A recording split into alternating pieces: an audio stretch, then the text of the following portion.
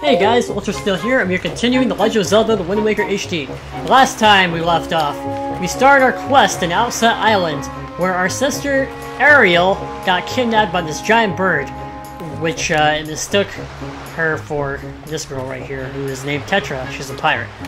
So we're gonna go back to the fortress and try and rescue her, now that we got our shield and we're well prepared now. Wow, that's a decrepit old shield. Are you sure you can still use that thing? Are you going to get splinters and cry? Well, whatever. If you're ready, though, let's go. Wait, this shield is made out of wood? Is that what she was implying by the splinters? Oh, well. It must be a strong shield anyway. Are you ready? Yes. Here we go, guys.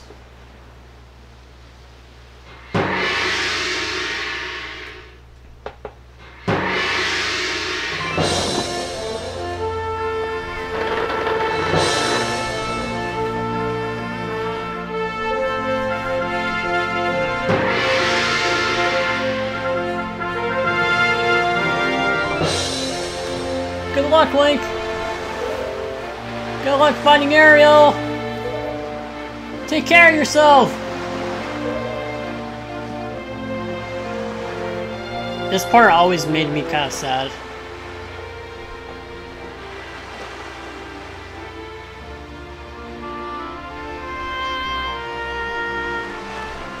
Okay, screw that. It always made me sad. Not kind of sad. It is sad! Try return. Ugh, how much longer is this going to go on, do you think? Do you have an estimate? Are you sure you should just quit right now? Seriously, think about it. I can tell you're just going to get more sentimental from here on out. Way to kill the mood, Tetra! There's still time, you know. Are you sure we should just turn around and take you back to your island? It's tempting. They do have pigs. I'm gonna miss my pigs, but no, my sister's more important. Just a little bit more important. I'm just kidding. Alright, so, right now, we're just on the ship doing nothing. Link! Listen, kid, you can't just stand around on deck. You'll get everyone's way. I've told Nico to look after you, so you'd better report below decks and ask him what you should be doing. Alright, so we're out at sea on this pirate ship. It's very nice. So there's the Great Sea. All these seagulls too. So the pirates are just doing their thing, manning the ship. And up here is a nice clock tower. Not clock tower, but just a tower. Clock tower, what could that possibly be a reference to? Don't listen to me. I'm just saying things. Stop right there! This is Miss Tetra's cabin! Most of us real pirates aren't even allowed in here. There's no way we're letting an outsider in! Oh my god, that's a weird typo. Or mistake by my part. Don't you even think it! So, for some reason we can't go in there. Wonder why. You're probably wondering why we treat young Miss Tetra with so much respect. When she's clearly so much younger than us, aren't you now? Now I won't go saying this in a very loud voice, but while she may look young, Miss Tetra is actually 35! That's a joke, Shrimpy. I suppose it was just chance that we lost our last miss when Miss Tetra was still young. Fate is cruel she is. That's why Miss Tetra took over so young. She owes it to her predecessor. Everyone's come to respect her for that, for coping with so much at such an age. Respect has nothing to do with how many years you've been on the earth. But you're probably too young to understand that. Probably. So that really sucks. What happened to Tetra's mother or superior? Guardian? Whatever? I don't know. So here's Nico. Oh! Well now. Ahoy there, Swabby. As of today, I am your superior, Nico. Now I promise I'll go easy on you, so you do as I say, okay? Right. Now, first off, you have to take the test all new pirates have to take. It's a bit of a doozy, so get ready. You watch everything I'm about to show you real careful. Like, so you can crab into your no doubt mushy swabby brain.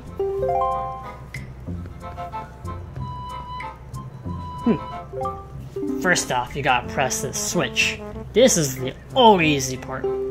Just walk up to it and tilt left on the control stick up to step on it. Presto. Switch pressed. Sorry.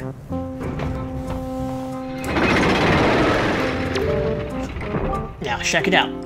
After the platforms rise up from the floor, you gotta jump on them. Ooh. Alright.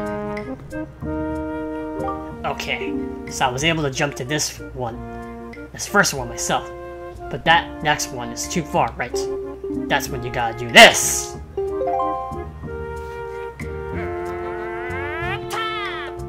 If you jump right at the rope, you can grab onto it and use left up control stick to swing. Swing until you get close enough to the next platform, and then press A to let go, and to jump to it. It's basically like the left control stick on the whatever controller you're using. So, do you think you get how to do it? You have to swing from platform to platform and try to get to the entrance of that room over there. Here's the problem though, Swabby. The platforms always stay raised for a little while, so if you don't get there by the time they drop, you have to start over. Ugh, is that so? It will probably take you at least 1 year before you're good enough to make it all the way here. One rough year, one tough year, full of bumps and bruises. Of course, if you manage to do faster, I'll reward you. Now give it a try. This ought to be good for a shuckle or two. Alright, so we have to go ahead and hop these platforms and make it over there to that room that Nico is in. So, in the GameCube version of this game, you couldn't really move around while you're on a rope like this. You have to hold R, or ZR in this case, and position yourself in the right direction. You have to face the right direction. But in this version, you can just move while you're still swinging, so that's a really nice feature, I think. It really just makes this part more manageable and less time-consuming. And we're already here. Woo!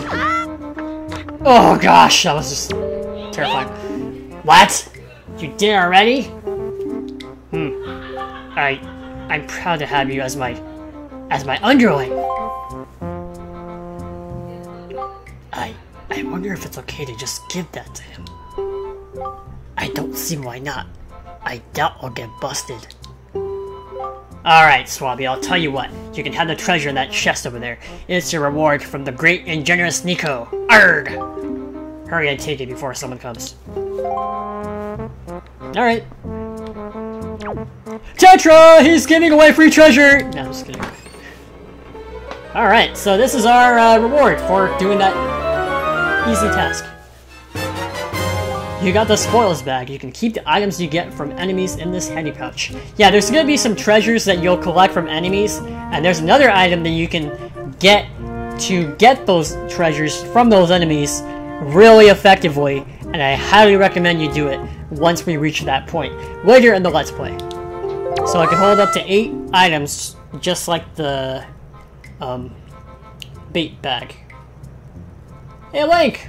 We've reached the Forsaken Fortress. Hurry up and get up here! So yeah, treasures in this game are pretty important. There's one in particular that you really do need to get a lot of. And that would be... well, I'll show you later, but it's basically the Joy Pendant. It's like this butterfly necklace. You need at least 20 of those in this mandatory quest to proceed in the game. Which, don't worry, I'll cover that later. Come on!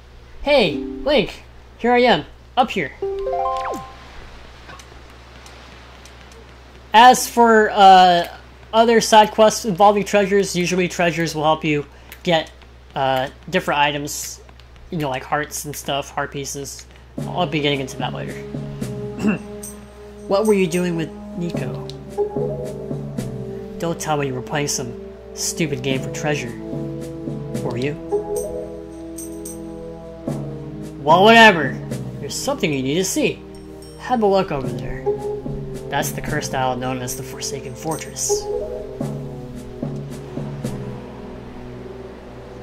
Whoa. It's pretty dark, man. There's that giant bird, too. there are all sorts of strange rumors about this place. What I do know is that long ago it used to be the hideout of a no-good group of pirates we used to compete with. But they were just small time. Now the place looks like it's pretty dangerous. Ah, I knew it. Look, over there. By that window. Have you ever seen so many seagulls flock like that before? I'll bet you anything that's the place where they've got your sister locked up. Yeah, because Ariel was always near seagulls in the beginning of the game. But it looks like the whole place is under really tight guard. This won't work. We'd be spotted before we got anywhere near landing there. What are we gonna do now? What do we do now? I know.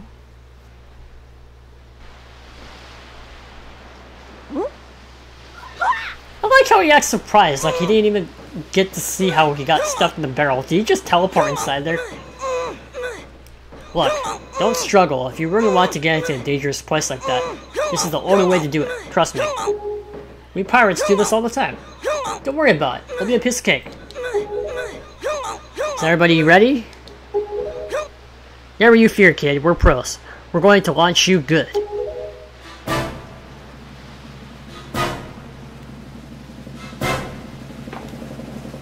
Blast off!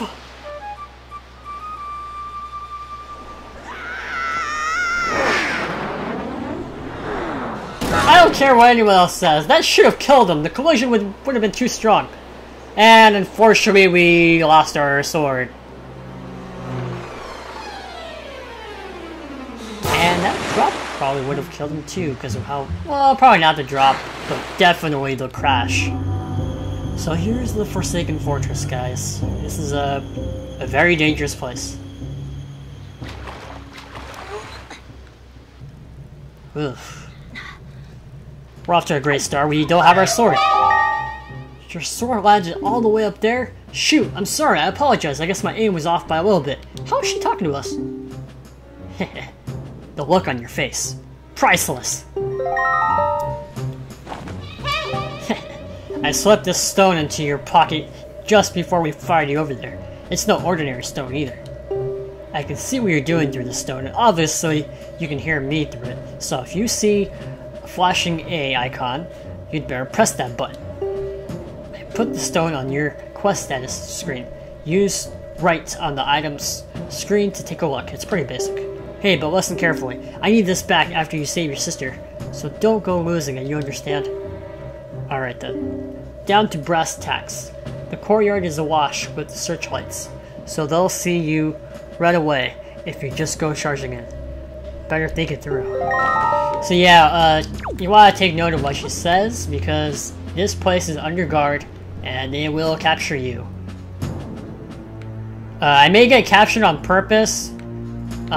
You're not gonna get damage done to, or anything, but you will have to start from a certain room in the fortress. But I'm gonna get captured on purpose just to get to that room. So here we go. You want to use that barrel to sneak around. And make sure you're not moving when the spotlights are on you, obviously. Those barrels are very important. You just press A to put them on you. Now, as you can see here, we're trapped in this cell room. But we can get out, because if you notice, there's a hole right here. I don't know what kind of idiots designed this place. It's pretty rupee. Gotta get as much of those as possible. I'm one greedy guy. So, what we're gonna try and do is infiltrate this fortress, try and find our ways around it, all that good stuff. Alright. So notice here that there's actually a chest. Press A to open it. You're gonna be seeing a lot of these throughout the game. Always open them. You got the dungeon map. You can view it by tapping the map screen on the Wii U gamepad and even see rooms you haven't been to yet. It's useful. So, like this for example, shows you the interiors and everything. The floors and all that good stuff. Helps navigate. But we're gonna go down there because this is the reason I got captured. Not just for the map, but for what's in here.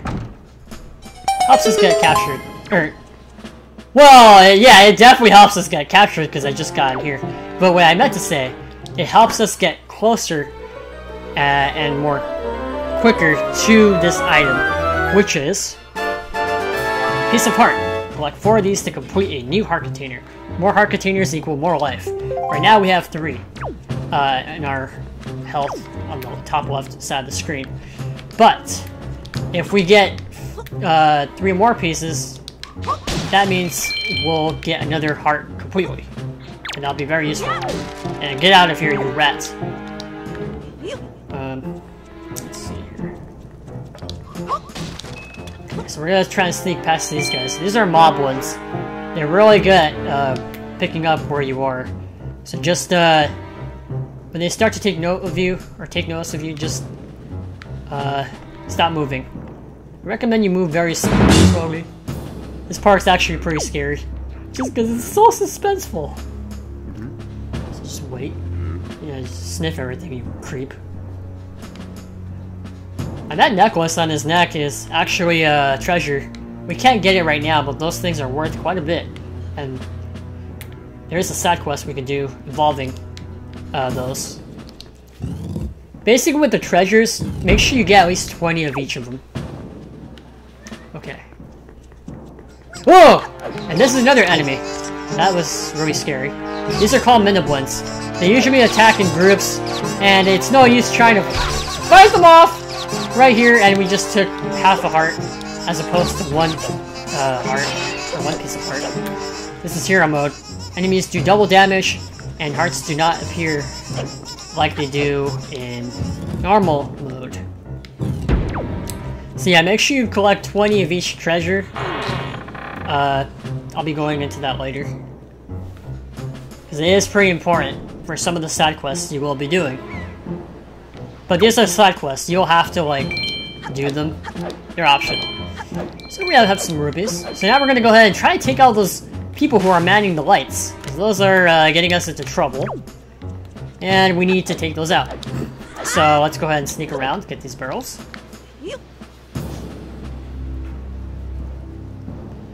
Sneak on by. Don't get into any trouble, Link. You've done that already. Woo! Okay, we can do this. Just gotta wait, gotta wait. Okay, and where are we up? It's okay, we're good. Just gotta play it safe. So that's where that light is. Let's see if we can climb up there and stop whoever's manning it. I just realized we don't really have our swords, so how are we gonna do that? Oh, wait. Remember what Tetra said about the stone? Press A? Listen up, Link. There's a monster running the searchlight up there. If you can slide the monster, then just maybe it'll shut the searchlight down. Oh, but you're unarmed, aren't you? All you have is a shield. That's right. If I were you, I'd try to use my shield to deflect the monster's blow and see if I can make it drop its weapon. If you did that, you could pick up its weapon with A. But that's just me. What do you do? Alright, well, let's go ahead and see. So yeah, sometimes you'll get messages from Tetra when she wants to talk to you, and the A icon on the button will start flashing green. That's when you press A to answer her, and she'll tell you what she wants to tell you. So you'll have to deflect his stick if you don't want to. There's usually some sticks in the jar nearby, and we can use those as a replacement for our sword for now. They're pretty weak, but they'll get the job done. So you can actually take your enemy's weapon, some enemies, and use it against them. It's pretty useful. You can also throw the weapon too by pressing B. I'm gonna take a stick, just 'cause it's cool. And those vocal blends actually hold that item I was mentioning, which is called the Joy Pendant. So trying to beat up some of those guys, and they'll definitely give you some Joy Pendants. So that's one searchlight we took out. That was one of our main objectives. Now we have to go take out the other 2 searchlights. Otherwise, we're not going to get very far in the fortress. So the second light is up here. Here we go.